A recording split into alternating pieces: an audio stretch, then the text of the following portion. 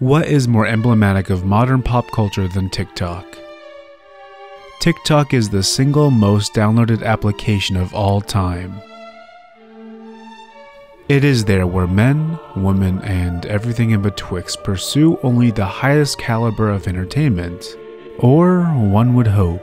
TikTok is full of utterly mind-boggling horrid videos made to harness your attention while delivering you nothing of genuine value. This is the kind of filth today's youth consumes. I am reluctant to even call most of these pieces films, as the term film brings a layer of expectation, an expectation of quality, importance, and relevance. While occasionally a cinematic marvel may transpire from TikTok, the reality is, most of these clips are made to keep you addicted to the software.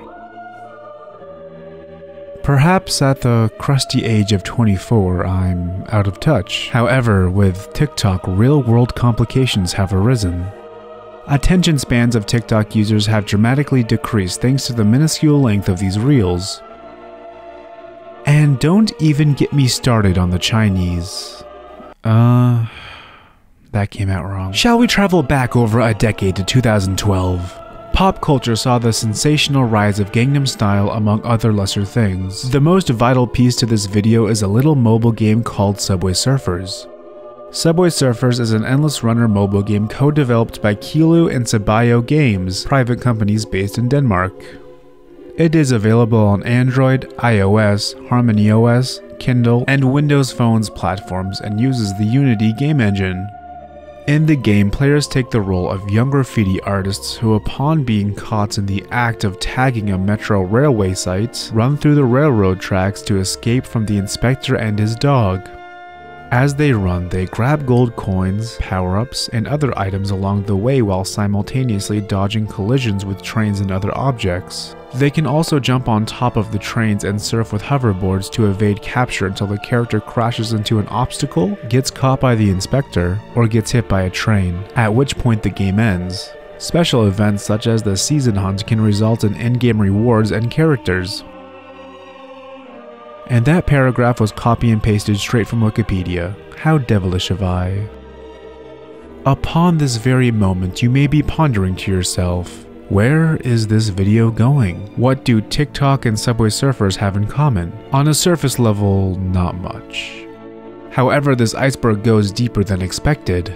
Before we dive into this dynamic discussion, I must inform you of today's sponsor, Mecharena. For a moment, let's journey into our deep subconscious and be honest with ourselves. Giant mechs are hella badass. It's elementary. Mecharena is a wonderful PvP shooter. You can play with or against your fellow peers. While writing this script, I actually found myself getting lost in the sauce a few times. I highly recommend it. One of my favorite mechs is MD. Their special ability allows you to heal yourself and others. Truth be told, I can be pretty trash at the game, so I love to help out in any way I can. Also, he's literally my favorite color, so I think that's like half the reason why I like him. On the opposite end of the spectrum, I love Killshot as they're incredibly fast and have a super satisfying melee attack. There is a lot constantly happening in the game. There's a new clan feature, a new battle mode called Free-for-All, a new weapon called the Nade Launcher, and so much more. There's also some cool upcoming events that are going to drop limited edition skins. And of course, other new gear. I highly recommend jumping in sooner than later. It's completely free to play on Android, iOS, and PC right now. You can use my personal link in the description or scan the QR code right here to get a free starter pack worth $30. You get Rocket Mortar 6, an amateur crate, and a skin to help kickstart your game. And if you're of the haste, you can befriend me in the game and perhaps we'll play some matches together. Do not stall on this wonderful opportunity. Now, without further ado,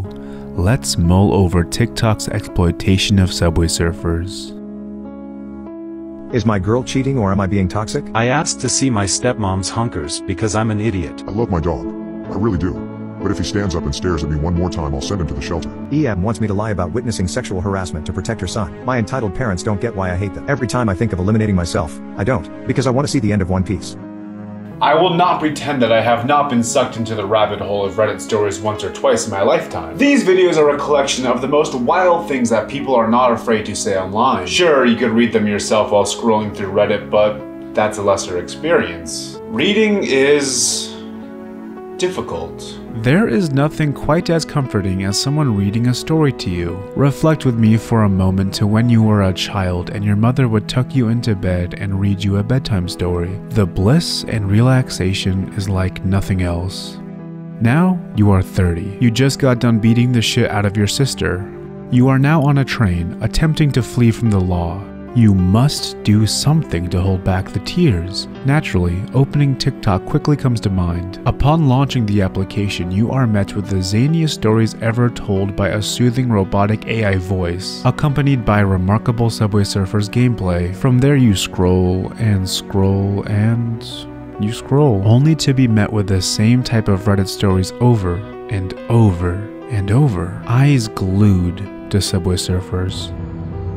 Am I the asshole for punching my wife and putting both of my children in the adoption center?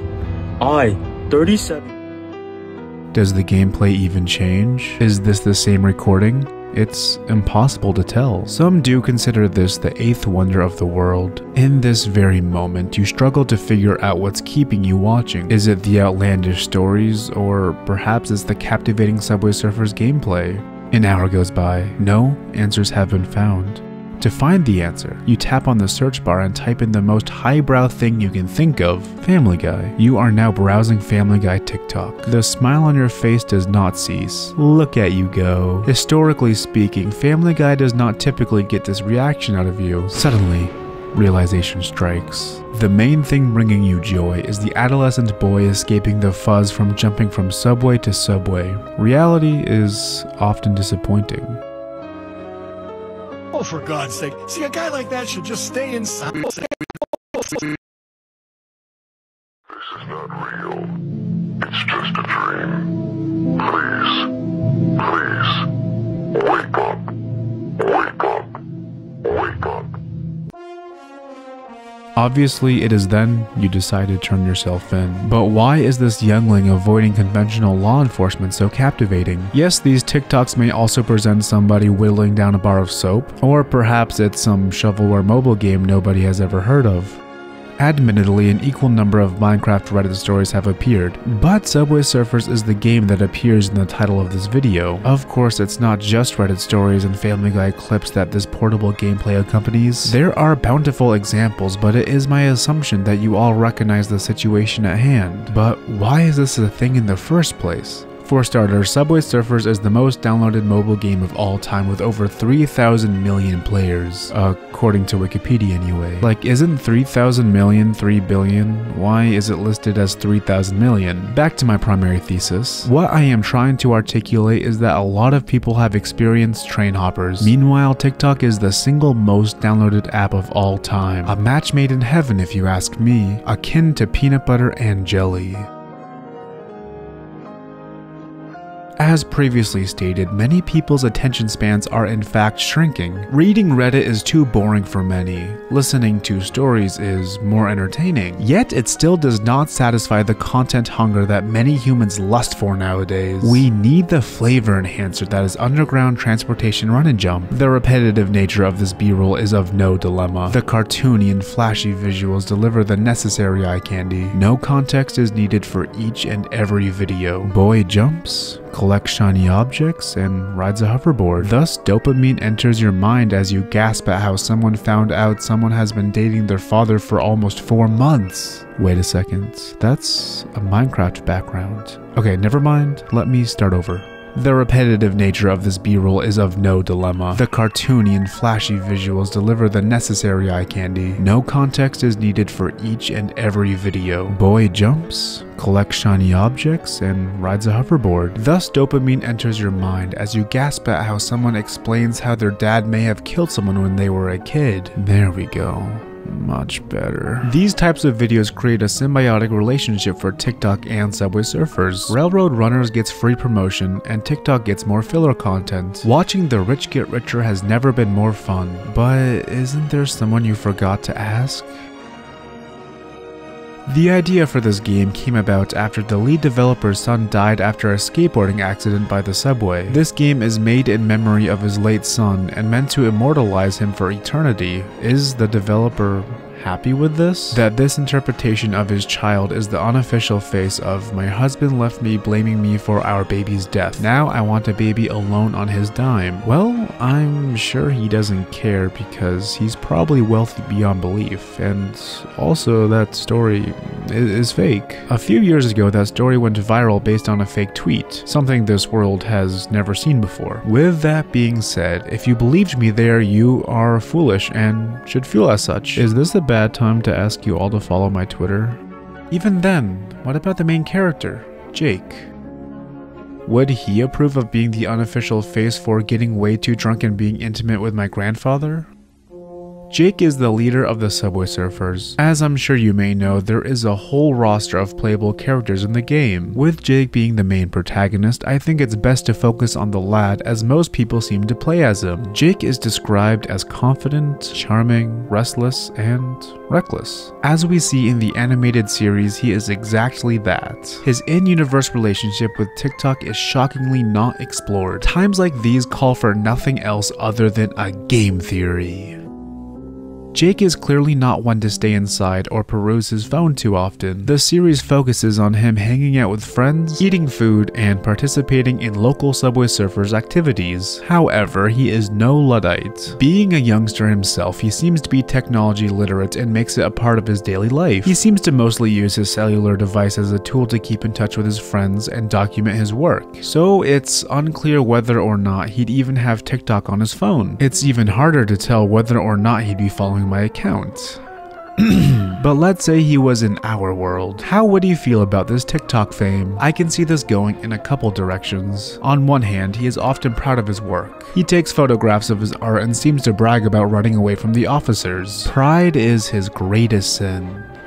Perhaps the fame from these videos would go to his head and he would change for the worst. The fame would suddenly hit him all at once. Jake would be enamored with the popularity. In complete juxtaposition, his single mother would suffer. Jake already takes issue with her quite often. Not only does he get in trouble with the law, but often disobeys his mother's orders. The fame most likely inflates Jake's ego, undoubtedly creating even more domestic complications. It is only a matter of time before he goes off the rails. The direction of his downfall from this point on remains a bit unclear. TikTok is not a platform one easily makes money on. Not to mention the videos other people upload would not necessarily directly contribute to his follower growth on any of his social media platforms. His hubris may be the only thing expanding. Does he go against his mother to the point he gets kicked out and forced on the streets? Does he then start surfing couches as opposed to subways? Perhaps he copes with paraphernalia and then continues to spiral even further and further. Eventually he may grow lethargic and will not be able to outrun the cop and his canine companion, leading him right to the slammer. But may I propose another possible path he takes? Jake is someone who is not afraid to go against the norm. There's a good chance he would oppose TikTok. It's hard to imagine he'll ever fall for the addictive ways of the application. If he does give it a try, it's more likely the first thing he would notice is how manipulative the algorithm can be. Or perhaps he's someone to protest against other countries collecting his data via an app. I can foresee a timeline where he learns of his TikTok fame and becomes disgusted. He becomes an advocate for banning TikTok in the States. His level of success in this venture would only be speculation. But what relevance is any of this? Should we be worried about how this fictional character may feel? This is something I've often wondered. Epic rap battles of history often poses this question. Would Darth Vader be okay with being compared to Adolf Hitler? The Wright brothers to the Mario brothers? Greg Heffrey to Anne Frank? Well, in some cases it can be hard to tell. But what I do know is Artists vs Turtles is the best rap battle. For starters, the 4v4 format is unique and they did not skimp on the talent. The elegant yet aggressive nature of the artists' bars set the tone in a way that not only represents their real-life counterparts, but also presents a genuine challenge for the Turtles to overcome. Chills are sent down the spines of all who listen to the Turtles' introduction. Their build-up is unlike anything I have ever bared witness. Their cocky yet devastating lyrics pose the perfect counter to the artists. The dynamic from here on out can only be compared to the likes of Perfect Symmetry, Peanut Butter, and Jelly. So, what is the big takeaway of the video? Mech Arena is a really fun video game. Use the link in my description or scan the QR code to play now. In my past couple of videos, I've been talking about how I've been holding Marshmallow here captive in a hamster ball. In last video, I took Marshmallow outside and slammed her against the snow. I slammed a little too hard and kind of broke the hamster ball, and now the top doesn't even stay on anymore, so I decided to do the right thing. I am going to duct tape the hamster ball together to make sure Marshmallow does not get out until I reach 150,000 subscribers. There we go, now escape is futile. Marshmallow's life is in your hands. All you have to do is subscribe.